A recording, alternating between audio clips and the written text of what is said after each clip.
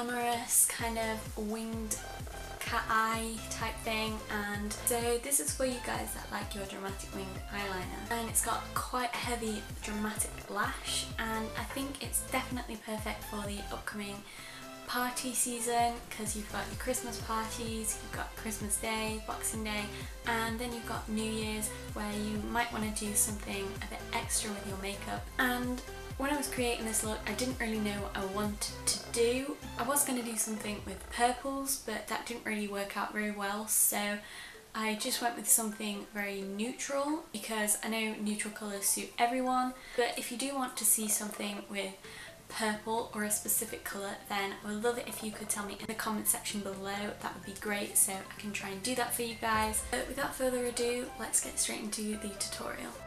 So to start with, I'm going in with this warm brown shade, and it's quite a lot darker than a usual transition shade that I would use, but this is what I'm using, so I'm just blending it out a little more extra than I usually would, and I'm taking that on a big fluffy brush and just starting to work that into the outer kind of crease of my eye. And this is where you want to stop. You want to keep on the outer side of your eye just so your eyes look a little bit more elongated.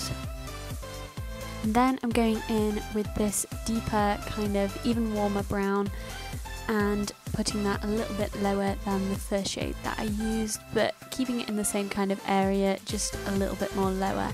Then just taking a pure white eyeshadow, I'm highlighting my brow bone and just packing that colour on there, and then I'm going to blend that into the transition shade that I used first, and that is just going to help to highlight your brow and obviously blend the transition shade out as well.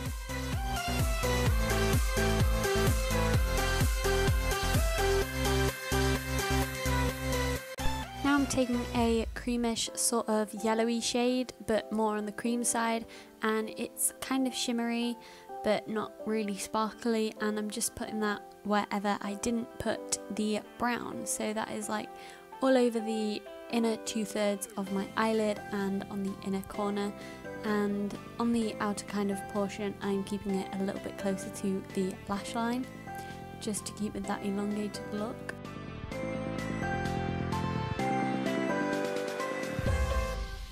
Now starting with the eyeliner, obviously you can do your eyeliner however you usually wear it, but for this look I wanted to make my eyes look a bit more elongated, so I obviously lined my lash line with the eyeliner, but then when it came to doing the wing I dragged it quite far to the side instead of straight up towards my brow. I took it out sort of not quite towards my ear, but kind of in between my brow and my ear kind of area. I know that sounds strange, but that is just what I did, and I brought it quite far into the inner corner and then lined my tight line and waterline with a black kohl liner.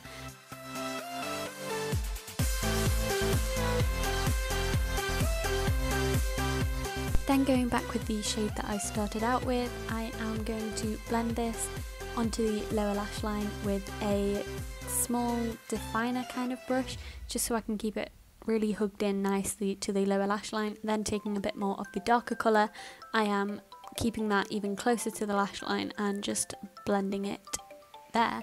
And then doing the inner corner, I just use the same technique as I would doing my eyeliner, just going a little bit slower, and you want to make it quite thin in that area and not so thick, because then it can just take away from the effect.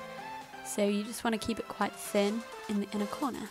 This is what it looks like with and without eyelashes.